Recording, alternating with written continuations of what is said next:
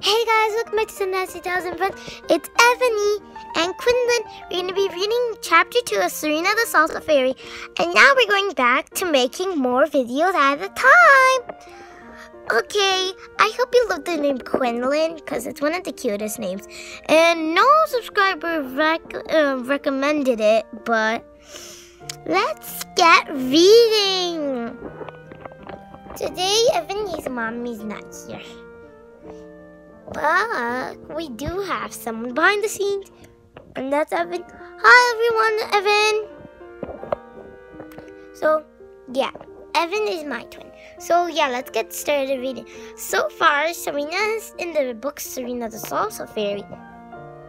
They are missing some ribbons, and Christy and the other girl, I forgot her name, are searching for the ribbons that the goblin stole.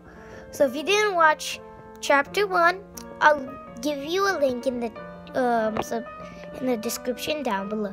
Let's start reading. So, flipping the page, baby read last time. You found the page, Evenoy? No. Yeah. Okay, you want to start reading? Yeah. Rita watched closely as the sparkle zipped over the side of a small tent. She turned to tell Christy, but her friend was just off the blindfold and was talking to Lucy. Rachel was worried that she might lose the sight of the sparkle, so she raced around the tent for a closer look. Her heart was thumping as she turned the corner. Evenoy? Then she smiled. It was Serena the Salsa Fairy. Evan, focus. Serena the Salsa Fairy.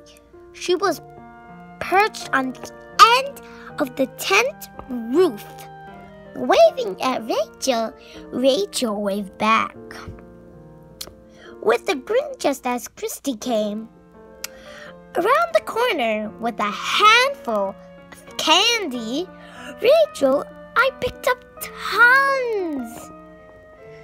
Rachel was too excited to think about candy. Look, Christy, she whispered, pointing up the tent of the roof. Serena's here. Serena fluttered down. The girls and Christy had long black hair pinned back with a beautiful red rose. Quinlyn. The fairy was wearing a red top and a green skirt with gorgeous orange ruffles. The girls had met all the dance fairies on the very first day of the adventure. They recognized Serena right away. Hello, Rachel. Hello, Christy, the fairy said, smiling as she landed on Christy's shoulder. I'm here to find my ribbon. I've got a strong feeling it's somewhere nearby, and I have to get it back so that all the dancing at the fiesta goes well today. Well, we've been keeping an eye for the goblins, but we haven't seen any yet. Evenoy. Okay, let me flip the page. Oopsie, I skipped some. Wait, let me see. Hi, guys. There is going to be lots of salsa dancers in the parade, Rachel added. The goblin, oopsie guys, sorry, the camera just fell. The goblin might be attracted to the salsa music and follow them. Serena's face brightened. Let's try to find the goblin before the parade starts, she suggested. Otherwise, it will be awful. What are we waiting for, Rachel? said determinedly, "Let's get out there and find that goblin." Quinlan, Serena hid herself behind Christy's hair. As the girls headed for the starting point of the parade, they arrived to find people rushing around, preparing for the parade to begin. Dancers applied last-minute touches of makeup. Helpers smoothed costumes and checked their hair. Hi, guys. Hi, Mommy. Let me hold the pages for you. Ribbons while the sound crew tested the speakers and microphones. It's hard to spot a goblin when everyone's rushing around like this, Rachel said. There are so many people here. How are we even going to find him?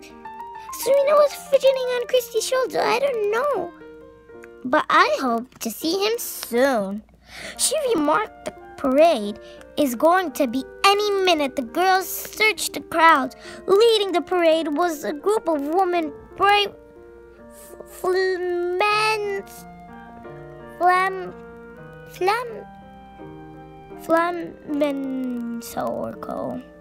dressed with lots of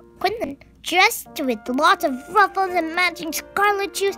The women were followed by gleaming white horses, wearing tall white feathers and golden headdresses. Wow, Christy said, distracted by the sight. They look amazing. Rachel was examining